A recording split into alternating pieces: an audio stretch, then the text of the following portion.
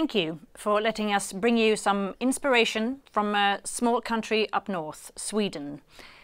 In 2015, we decided to start Sepsisfonden, the Swedish Sepsis Trust. And this is our story, but this is also the story about Sweden and the journey that our country has been on these past few years when it comes to sepsis and the care of sepsis patients. Adam, let's first talk about the healthcare process for sepsis, a project that you have very much been involved in.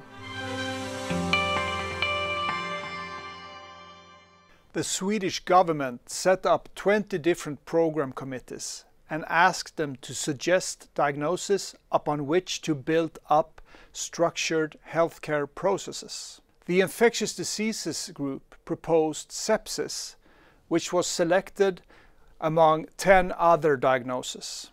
The choice of sepsis was much due to our efforts to raise awareness around sepsis to decision makers at all levels in the Swedish system for healthcare government. The project started in 2019 and will last for 4 years with a budget of 90 million euros. The multidisciplinary sepsis group built up an algorithm on how to detect sepsis. It would assign a score indicating when a physician specialist in infectious diseases should be involved. The group worked with and tested the algorithm and the process with hospitals in different regions of Sweden. The process also includes follow-up with patients after discharge. They identified markers for infection and set up an automatic SOFA score calculation. In May 2021, the final version of this structured healthcare process for sepsis in the emergency department was approved and will, during the autumn, be implemented at all 70 hospitals with emergency care in Sweden. The result is a better quality of care, which is measured with an increased survival rate. The downside of the approach is the cost for clinical and electronic follow-up, and also for the need to involve more specialists in infectious diseases in the emergency departments. But this is a big step forward when it comes to patient safety and care of sepsis patients in Sweden. Up until now, there has been no cohesive approach when it comes to detecting and treating sepsis in Sweden. From now on, when there is a suspicion of sepsis in the emergency room, this new structured healthcare process will start, and it will follow the patient throughout the hospital treatment and ends after a follow-up dialogue with the patient. The overall goals are to achieve an equal and uniform sepsis care in all emergency hospitals in the country. The aim is to make sure that more sepsis patients get detected early and receive adequate examination, a correct sepsis diagnosis, and treatment and monitoring. And they should also be given adequate information and follow-up after their hospital care. The next step is to develop an algorithm for a structured healthcare process for sepsis developed within the hospital ward as well. And this work will start in the fall of 2021. This is, from the patient safety perspective, a program that we are certain will save many lives and improve the quality of life for many sepsis survivors. In 2017, the World Health Organization committed to a sepsis resolution that declared sepsis to be a world health issue. Almost 50 million people suffer from sepsis every year in the world, and 11 million dies, making sepsis the most common cause of death. In the resolution, WHO declared that raising awareness around sepsis is the key in the fight against sepsis. In short, if you know what sepsis is and seek treatment in time, the chances of a good outcome increases. When we started Sepsisfonden, the awareness around sepsis was very low in the general public in Sweden. But there was also a lack of knowledge within the healthcare system. Before we started, we made a survey showing that as few as 21% of the Swedish population knew what sepsis was at that time. We have since then made a similar survey every other year, and we have gone from 21% awareness in 2015 to 30% in 2017, 43% in 2019, and in May this year, 2021, the awareness in Sweden had reached 49%. Almost every other Swede knows what sepsis is. This, of course, is still far too low, but it is a positive trend. And these numbers also show that the awareness work is something that we will have to continue with for a very long time, and that it takes time to make a permanent shift in the general public's knowledge. One interesting finding that we made in the 2021 survey was the big difference between men and women when it comes to knowledge around sepsis. Women in Sweden had increased their awareness from 51% in 2019 to 59% in 2021. And during the same time, men's awareness around sepsis was continuously on 35%. And this is something that we will have to work on in the years to come to make sure that men also understand what sepsis is. Last year, Sepsisfonden launched a big national awareness campaign in Sweden, all around the country, stressing the importance for the public to both understand what sepsis is, knowing the symptoms, but also understanding the importance of seeking medical treatment quickly if you suspect that you have sepsis. Time is crucial when it comes to sepsis, and awareness is the key in the fight against sepsis. Sepsis is the #1 most preventable cause of death in hospitals worldwide.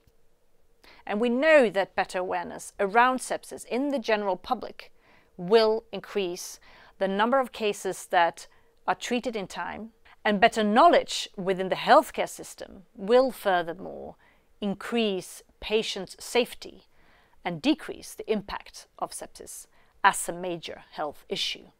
And of course, save many lives. We have put a lot of effort into different awareness projects, mainly aiming at the public, but also in order to get our decision makers to understand the vast impact of sepsis in society.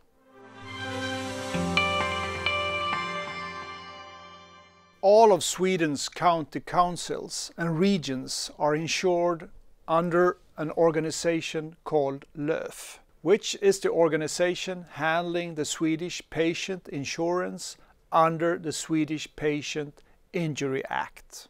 Parallel to the implementation of the National Structured Healthcare Process for Sepsis, LÖF initiated another patient safety project in Sweden in 2019 with the goal to increase the patient safety and lower the rate of morbidity after sepsis in Swedish hospitals. LÖF has led similar patient safety projects for other common medical conditions with a high rate of complications, such as childbirth, abdominal surgery, trauma care, and suicide prevention. This safety project has been an interprofessional collaboration between LÖF and medical professionals from different disciplines, with a steering group with representatives from both doctors and nurses associated with infectious diseases, intensive care, emergency medicine, pre-hospital, microbiology, and so on. All 70 hospitals in Sweden are invited to receive an audit. So far, we have visited about 16 out of the 70 hospitals in Sweden with emergency departments. We are a bit delayed due to the COVID pandemic, but we are now proceeding with our audits. The idea is to work around a couple of clinical sepsis cases with different angles mirroring the whole chain of sepsis care, from early detection in the emergency department or ward to the release from hospital, and also mirror all parts of healthcare personnel and the infrastructure involved. These clinical cases are sent out to the hospitals in advance in order for us to receive responses beforehand. When we have the responses, we always start these reviews with a startup seminar where the group of examiners read up on the answers and plan the layout of the audit, what to ask about, what to focus on, and which key people they want to meet at the different hospitals. The group of examiners are doctors or nurses from different hospitals, often in these mentioned specialities, from all different levels. And we ask to be able to interview employees from all levels, from hospital management to assistant nurse in the ICU. We have a 1 to 2 day on-site visit to do the audit, and this audit results in a report with constructive feedback and suggestions for improvements that goes back to the hospital. And then we do a follow-up visit after 6 to 9 months. This has proven to be a very efficient and in-depth way to work with patient safety in other medical conditions, and almost all Swedish hospitals have agreed on being audited before. Hopefully, this effort will improve sepsis care and increase patient safety in Swedish emergency hospitals. The goal is to continue this work in more hospitals, and hopefully this will be finished in 2 to 3 years with participation from all Swedish hospitals. As I said before, our organization Sepsisfonden has from the beginning in 2015 been working continuously with increasing awareness in the public. Well, we have not only been running big national campaigns, but we have also been producing target education. For instance, we made a film about the immune system and sepsis targeted to young people in high school age, trying to increase the awareness around sepsis in young people. We want to make sure that we build a stronger level of knowledge for future generations when it comes to sepsis, in order to increase the impact and morbidity from sepsis. But parallel to this public awareness work, we have also been working closely to the healthcare system in Sweden, identifying areas where better knowledge around sepsis is crucial. For instance, the COVID pandemic made it evidently clear that we need to increase the level of knowledge around infectious diseases and sepsis within the care system for the elderly. And we have now launched a new project where we will create a target education about sepsis, aiming to increase the knowledge around sepsis within all parts of community care of the elderly. We know that older people have a higher risk of getting sepsis, but we also know that it can be harder to detect sepsis early on in elderly people.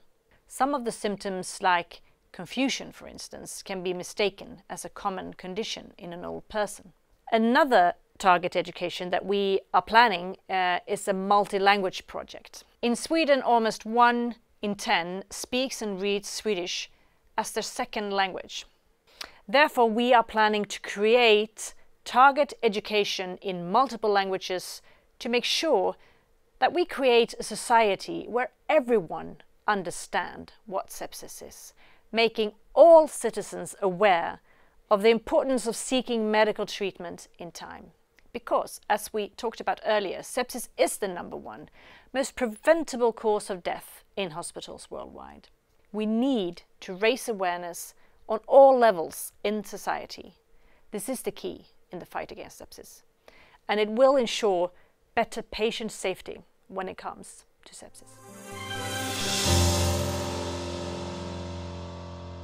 So, thank you all for listening to us. Yes, and good luck with all your efforts around Europe to fight sepsis.